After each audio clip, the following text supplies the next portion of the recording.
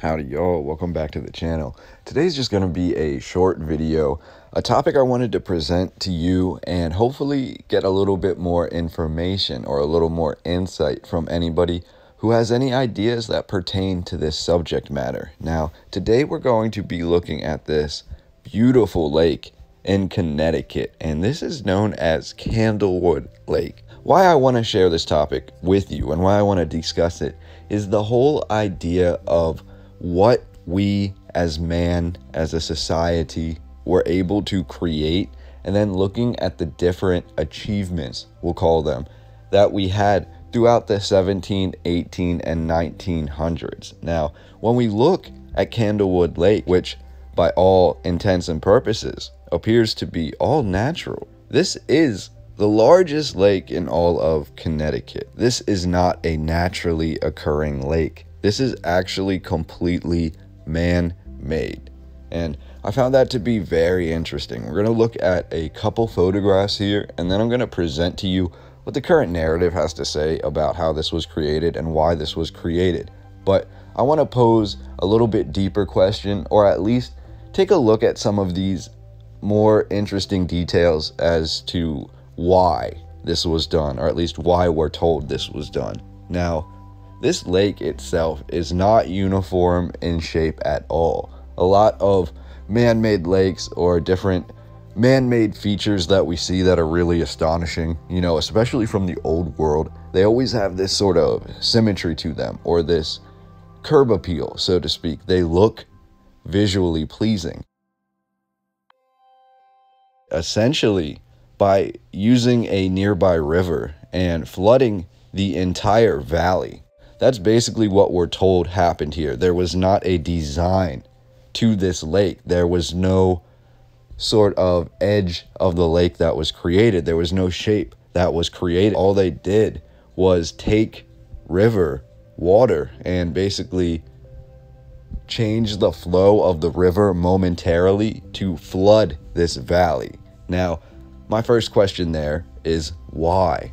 Why would you not build a shape or build a design, build something that you could be in charge of, that you could handle, that you could manage? Why would you instead just take water from a river and allow it to flow where it would, basically to fill in this entire valley?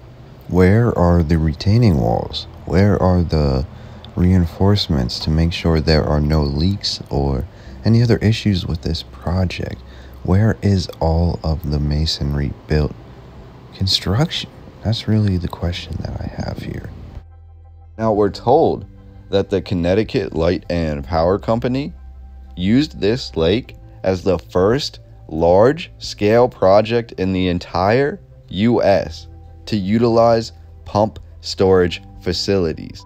Essentially, the lake itself was created from water that was pumped uphill from the Rocky River, and then it would sit in this lake, or the lake of Candlewood was created, and it would house all of this water that came from the Rocky River. When energy was needed, or when they needed large amounts of electricity, they would release the water from the Candlewood Lake, from this man-made lake, back downhill, which would produce the energy or produce the electricity. So essentially, this entire lake is housing water that is being used to generate electricity. It is quite a feat of engineering. However, I want to tie that back to the overall construction of this man-made lake.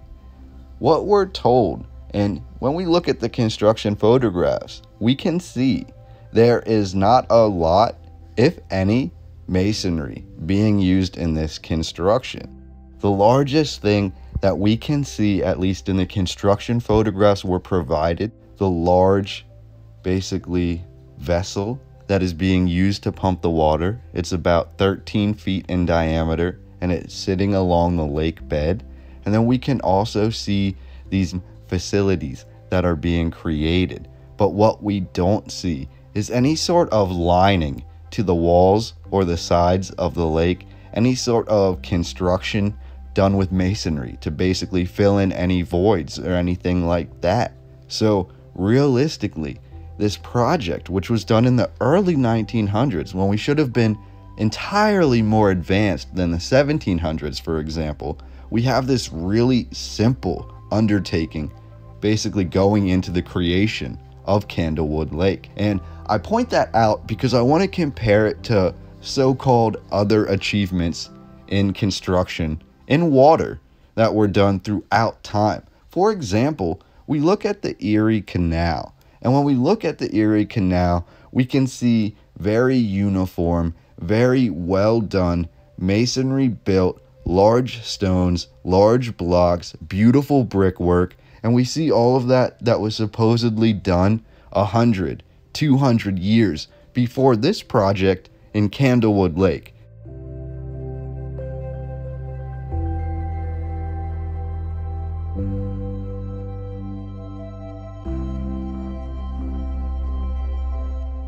So I just want to point that out because it definitely seems like the Candlewood Lake project was done very haphazardly. And now, why I say that and something else that leads to that narrative a little bit, at least it being kind of questionable, is what we're told was done to make this Candlewood Lake possible.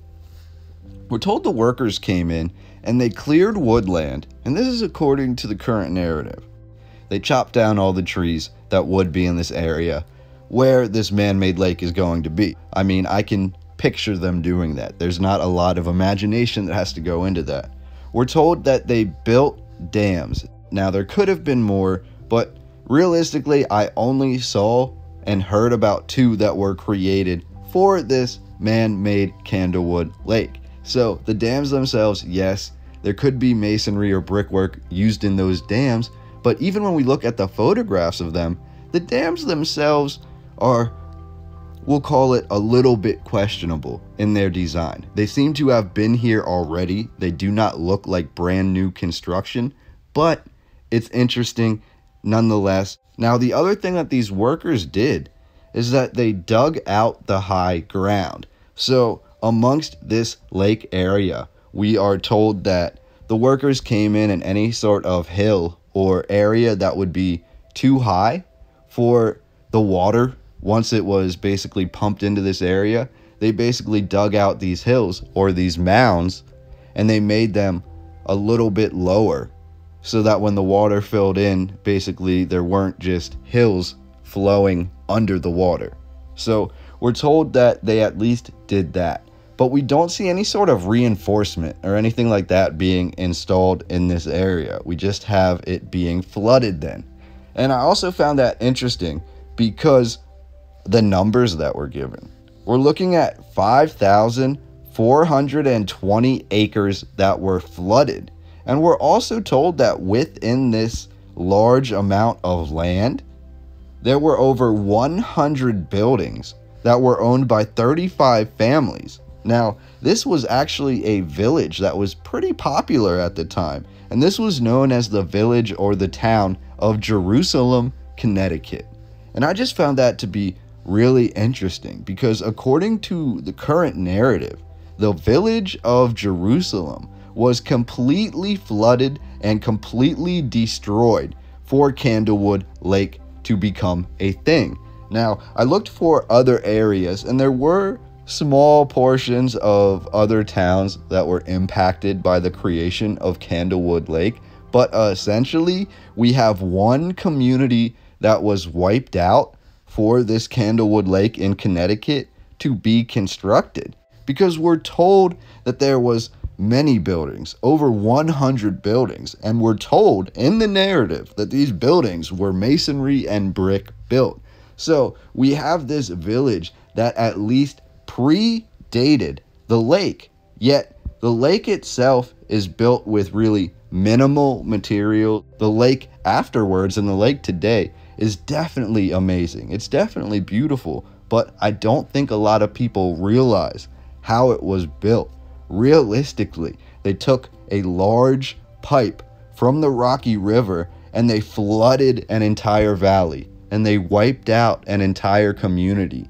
And it's just really interesting to me to try and understand why that was done, why they couldn't have possibly made this lake in a different area or with a different design, with a different shape, with a more uniform shape, so you wouldn't have had to wipe out an entire valley. Now we're told today that this Candlewood Lake and its coastlines encompass over 80 miles of coastline. So this is not a small lake by any means. And it's just really interesting that this entire thing is called man-made. So we do have this Candlewood Lake having a purpose, being a pump storage facility and being an area that basically provides electricity and provides power. But we also have a lot of esoteric, hidden history about it. We have an entire village that is basically submerged under this lake. And there were also many aspects of that I really found interesting, including the whole idea that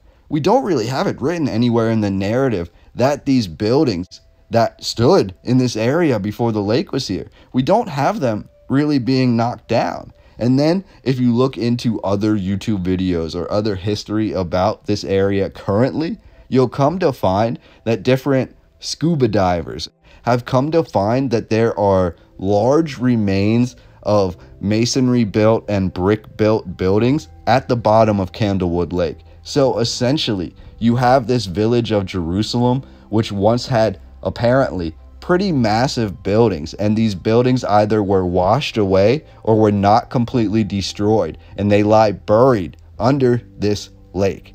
So I really would love to hear from anybody from the Connecticut area, anybody that has been to Candlewood Lake, and anybody that has any sort of scuba gear or any sort of diving experience. If you would ever make your way to this Candlewood Lake, I think it would be really amazing to explore. Now, looking into that portion even further, we come to find that different people have it written that you cannot see anything in Candlewood Lake. I read somewhere that the visibility is about 10 feet and really no more than that. So essentially, when people dive in this area, they're basically having to bump into the remains of these old buildings to find them, because you simply cannot see anything within this lake. And that also leads me back to the construction.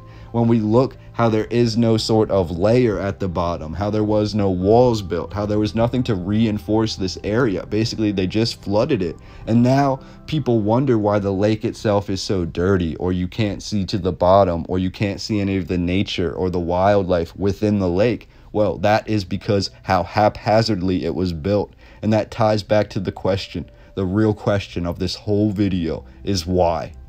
Why was Candlewood Lake built like this? Why did they submerge this entire valley?